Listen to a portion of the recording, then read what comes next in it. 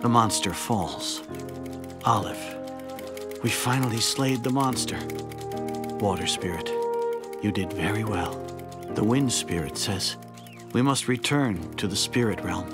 The fire spirit says this is goodbye. Olive stands there, completely unable to move.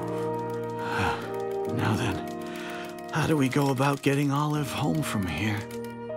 Since her boat sank, can she take a plane? Maybe something a little more imaginative. She could fly home if she were a bird. Huh? What about the parasol? You cannot fly with a parasol. But she can. The wind spirit appears before her one last time and says, Olive, open your parasol. Will you please try opening the parasol for me? That parasol is your wings. You'll be carried away if you fly too high. So step on the ocean's waves, the river's rocks, and the lake's fallen leaves. That's a great idea. Okay. After returning home, Olive reunites with her father. And then, the first thing she says when they're reunited after crossing the ocean, what should it be? I'm home. No. Father? Sir, do you have writer's block again? Could you walk towards me from over there? I'd like to visualize it. I only need to walk? Yes, across the fallen leaves on the lake, if you can. Copy that. Huh? No, that last bit was just...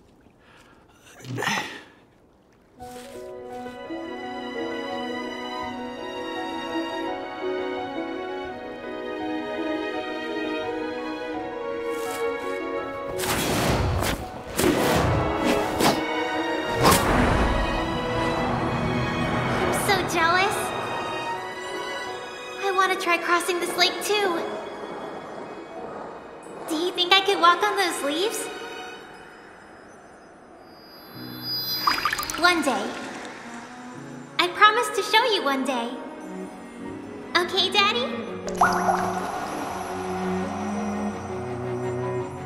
How I wish I could hear you call me that 1,000 times more.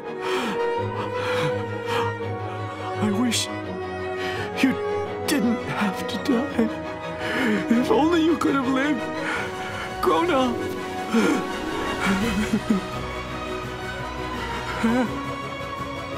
Oh, I wish that for you.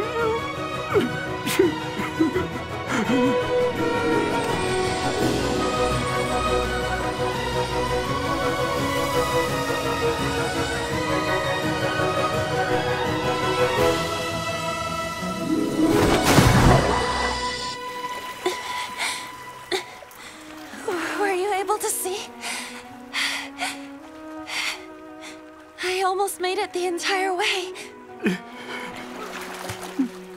Sir? What's the matter? Are you feeling ill? I said to her after granting me this miracle, I didn't believe there was a God, but if there were, it would be you.